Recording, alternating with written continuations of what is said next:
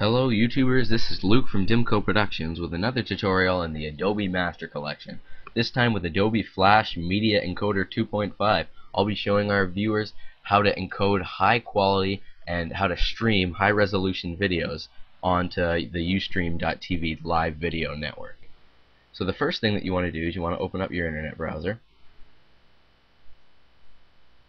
and you want to go to Ustream.tv.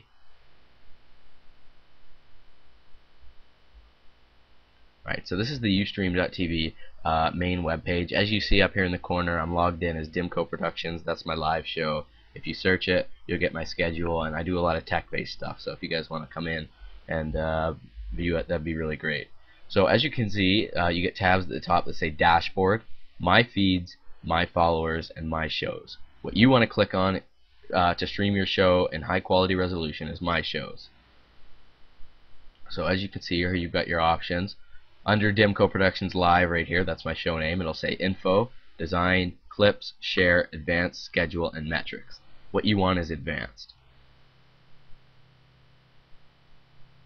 Alright, one of the options you see here should be an option called Flash Media Encoder XML file. That's the XML file that will upload, that will stream your video to the servers at Adobe and then back through Ustream.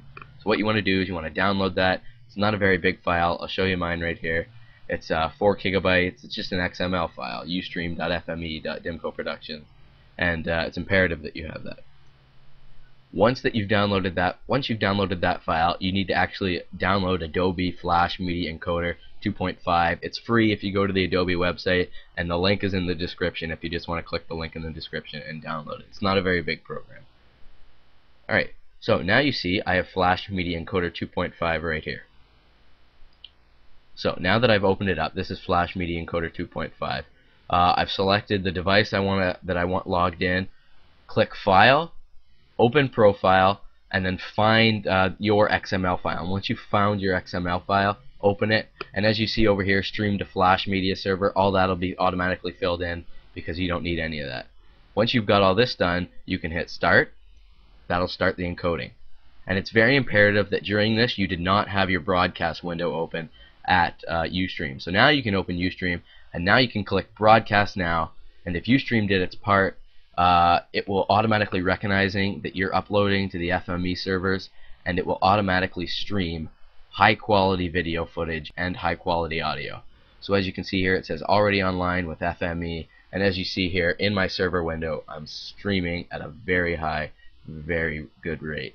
So ladies and gentlemen, that is how you stream live. I just wanted to do a little announcement. I now have a radio podcast as well as a blog and a live show at ustream.tv. All those links can be found on my YouTube page at www.youtube.com/Dimco Productions. Remember to rate, comment, and subscribe, and feel free to send me email so that I can do more tutorials on what you guys need.